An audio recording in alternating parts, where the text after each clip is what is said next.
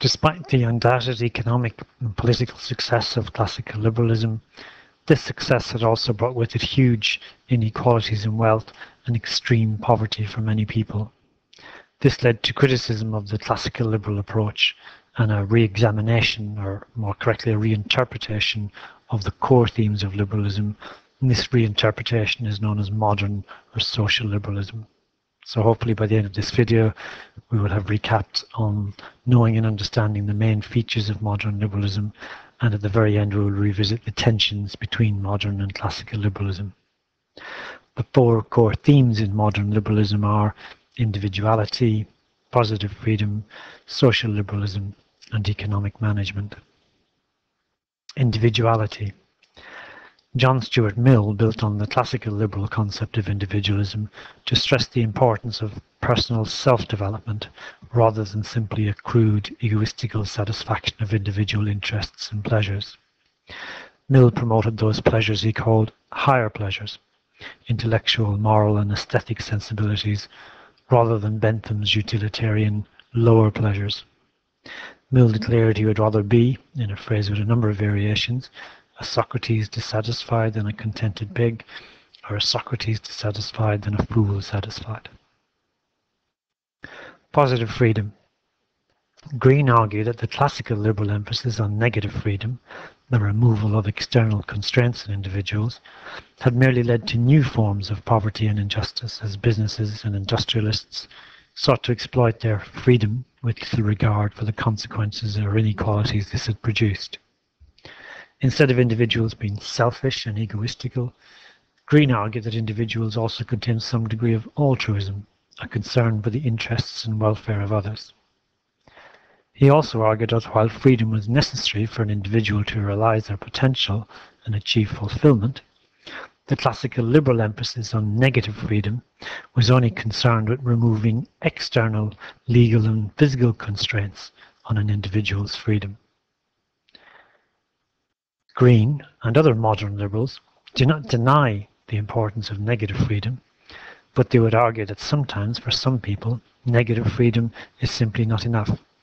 It only addresses legal and physical constraints on liberty, whereas for some people, even when these external constraints are removed, they can have their freedom still constrained by other factors such as poverty, poor education, housing, what we broadly term social disadvantage. Modern liberals therefore seek to build on the idea of negative freedom and advocate positive freedom. Positive freedom is the ability to achieve self-mastery or self-realization, to have the freedom or autonomy to develop fully as an individual, which for some individuals requires something more than just the absence of external constraints. In effect, for modern liberals, freedom should be the absence of all constraints, not just external constraints, but also circumstances such as poverty, poor education, health, and so forth. In advocating positive freedom, modern liberals clearly move away from the classical liberal concept of a minimal state towards what is termed an enabling state. An enabling state is a state which enables all individuals to reach their potential. An example of this would be the development of the modern welfare state, which provides all its citizens with minimum standards of education, healthcare, housing, and so forth. Modern liberals argue and defend the welfare state or social welfare on the basis that it enhances freedom and equality of opportunity, as it provides the basis for all individuals to access their true potential.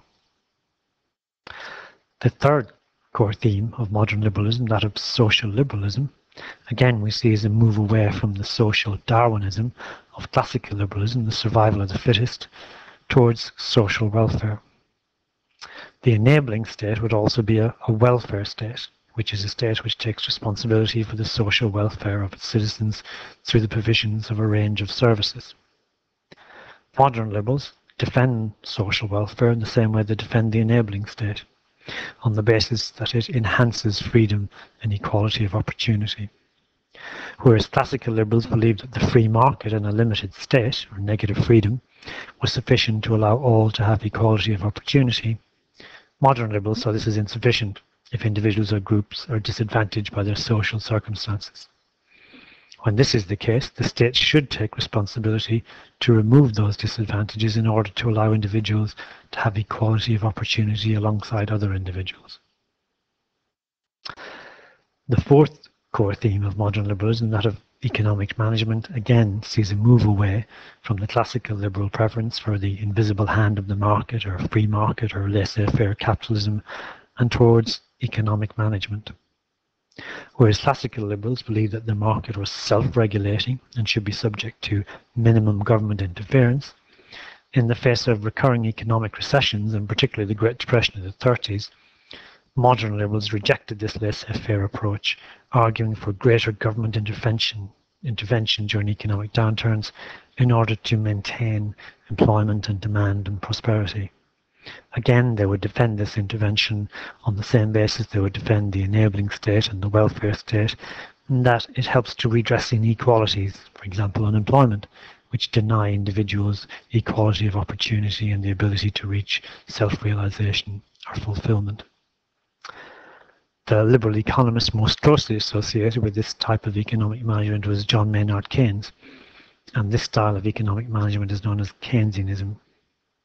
And in the terminology used to describe Keynesianism, Keynes would have argued that when the economy was flat or in recession, which would be characterized by rising unemployment and low demand, that governments should intervene to manage the economy by pumping money into the economy to reflate the economy and create employment. This can be done through government spending and or to reducing taxation. In all of these core themes of modern liberalism, we can see, if we compare them to classical liberalism, at the very least there can said to be tensions between classical and modern, or even more so to the extent that it can be argued that modern liberalism has abandoned classical liberal thought and, for example, has embraced collectivism and abandoned individualism.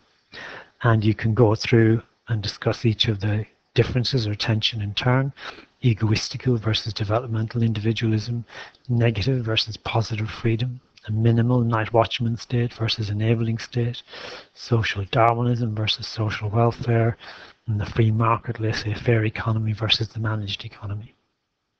However, despite these apparent differences, you can argue there are still similarities between classical and modern liberalism.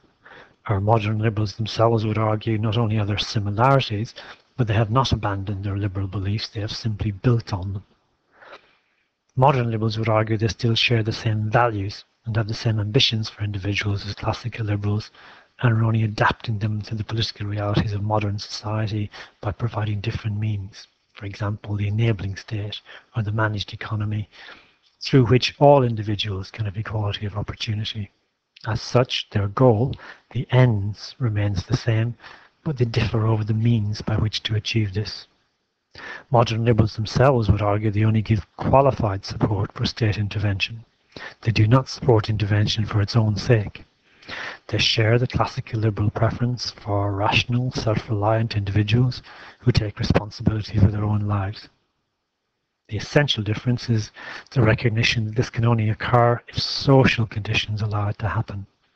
In a phrase used by New Labour, welfare is more a hand up and not a handout.